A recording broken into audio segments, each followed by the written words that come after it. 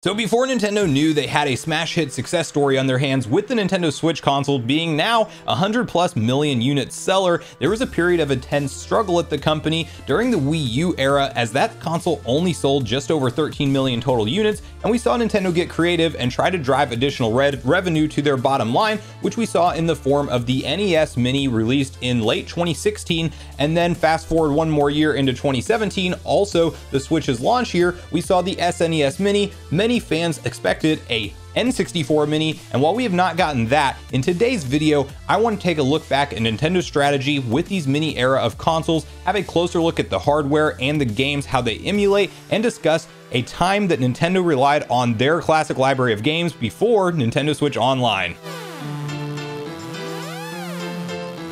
So it's easy to forget with how successful Nintendo is nowadays that once upon a time they really had to get creative and discover new ways to drive in revenue, and we did see them rely on nostalgia, as we do see them do today, of course, with Nintendo Switch Online, and drive ongoing revenue. But we saw them release this mini line of consoles, which I think is a very cool thing as a collector. Of course, we have the expected games that you would have on there. Most of these, to be fair, are on NSO. However, we do have some standout titles that are still missing, such as your Mega Man 2, the original Final Fantasy, amongst others. And you know what? It's something that I hope that all these games are ultimately on NSO, but this was a special period in time when they decided to rely on classic hardware, as after the NES Mini, they went straight to the SNES Mini the next year with also a banger lineup of games, even the never before released Star Fox 2, which now is easily playable on NSO. At that point in time, there's some history behind that I'm not entirely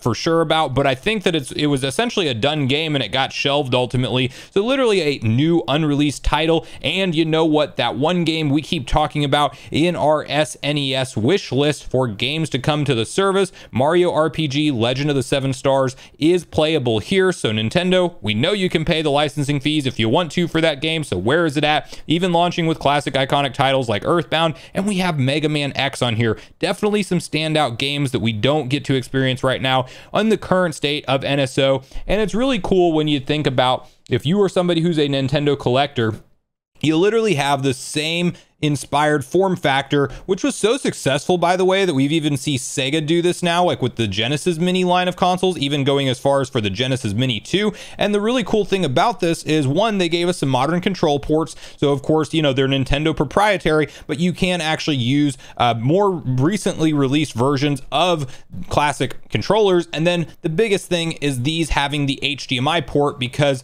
if you're like me, most TVs that you probably have around the house now only support HDMI, and you're really not going to have a scenario where it is easy to hook up a component cable or something, or composite back in the day, to actually experience these games and, you know, hook them up in an easy way. Even going a step further with the SNES Mini, where they did a cover for the controller ports on there. Now, thankfully, they made the wire longer on the SNES Mini after it was out, because the wire on the NES Mini controller is ridiculously short. Now, plenty of people, myself included, could mod these, and I did mod my SNES Mini, which, by the way, took me a while to unmod it for the video. But we have to take a closer look at the library of games that these consoles had to offer, and discuss whether or not we may ever see Nintendo revert back to this formula in the future, because we're still missing consoles like a N64 Mini. But we'll quickly hop into some gameplay together. So right away, you'll start to notice as you scroll through the library of games that there are definitely some standout ones that are missing still from NSO today. And it's interesting to see Nintendo go to that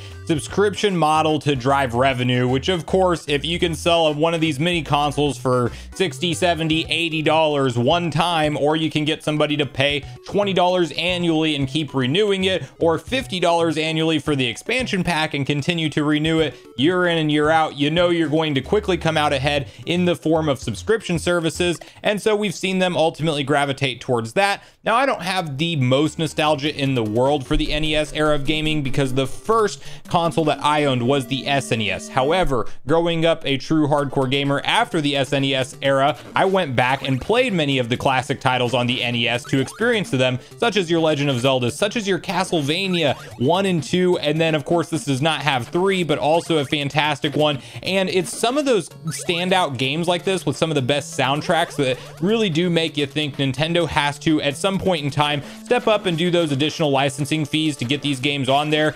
Clearly, they can be done and the negotiations can be worked out. And at the end of the day, you know, when we see these new NES and SNES games added into the library that are like bottom of the barrel titles, it's kind of like fans who have been around in this era of Nintendo's timeline of classic games know that they are just essentially not paying the money that needs to be paid to do it and taking the rather cost-effective or cheap way out, which is what causes some of that fan frustration. And I definitely get that because I want to play Castlevania on the NSO. I will also highlight, if I can remember, I might just have to hit the reset button here. It's been a while since I booted these up, but it did just automatically do a save state for me. They also had display options for things like if you wanted a CRT filter, which I've never been a huge fan of, or pixel perfect. In a perfect world, they would even give us the option to stretch the image because while I don't typically prefer that either, there are people out there that would rather have a stretched image take up the entire screen, or at least just give us black bars on the side and not, you know, that Nintendo Switch style, like gray icons or gray bubbles that are on the sides. Make some of that stuff customizable. And with that, we'll quickly hop into the SNES Mini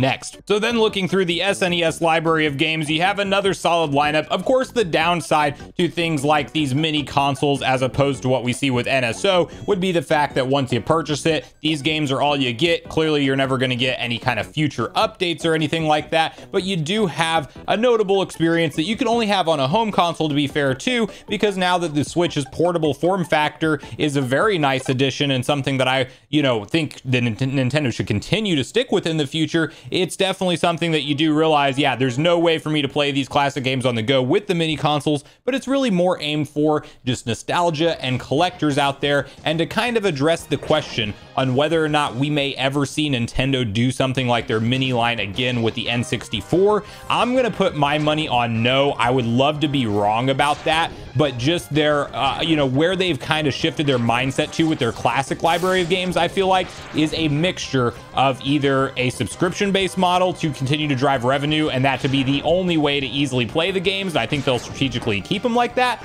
or they will potentially do something like remakes and re-releases, especially whenever you talk about, the GameCube era of games, and even before that, Nintendo could get weird one day and just decide to do a from the ground up, remake of something on the N64 era or even the SNES. I mean, we saw them do Link's Awakening, which is a Zelda game, 2D, that of course Zelda is one of those unique franchises that you could justify a remake for, Mario being a similar one, even Donkey Kong.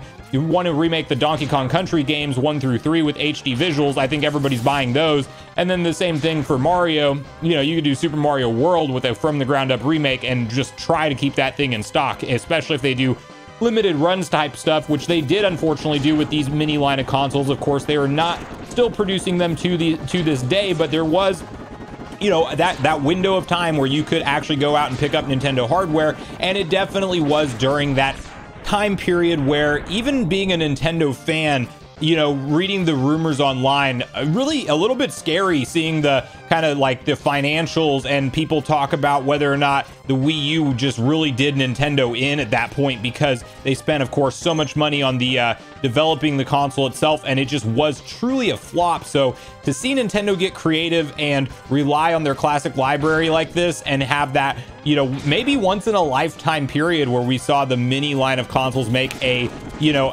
shot at the market, I think was a really cool time to be alive. And fortunately, I was able to purchase these things at retail when they were out. Shout out to my fiance that actually got me the SNES Mini as a gift. But I do think that it's one of those things that, it's sad that we're past that era now, and I don't expect an N64 Mini, even though maybe I'm wrong. One day in the far distant future, Nintendo may be in another scenario where they need the cash and they don't want to, rely on just the subscription service for things, and they may give us that N64 Mini. I think it's going to be long after they've accomplished whatever they want to accomplish and whatever revenue targets they want to hit with Nintendo Switch Online, because for that portion of the audience that would prefer to just go buy a mini console, I think that does definitely cut off a large portion of people who would continue to pay for expansion pack for things like Mario 64 and Ocarina of Time and Majora's Mask, because of course you'd have to throw all those titles on something like a N64 Mini if that were to ever come out. So, do they ever do like GameCube and Wii Minis way down the line? It's like, that's in the realm of possibility, but truly do believe that this was a unique time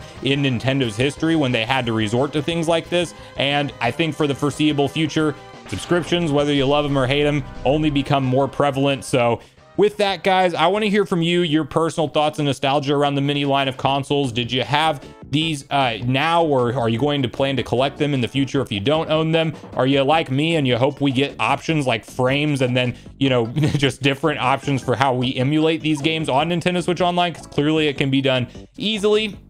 What games from this library on both systems are you still waiting to come over? I know we have one standout one right here. I really hope Nintendo continues to throw more of the licensed games on there, like your Mega Mans and things, but you know, whether or not we see them do that, it all remains up for debate and speculation. But I want to hear where you hope the future of NSO is headed, whether or not you think there's ever a possibility that we get another mini line of consoles from Nintendo being like the N64 mini, maybe one day the GameCube. So regardless of your thoughts and feelings on everything we talked about today, I do look forward to hearing from you all in the comments down below before you leave the video, as I do look forward to getting a back and forth conversation started with you all around these topics. Go watch yesterday's video next if you haven't already, where we do a deep dive discussion around the data mine that was spotted online that may indeed reveal major plans around all of the upcoming booster course pass waves for Mario Kart 8 Deluxe. Also make sure you like, subscribe, turn on your notification bell, and I will see you guys in the next video.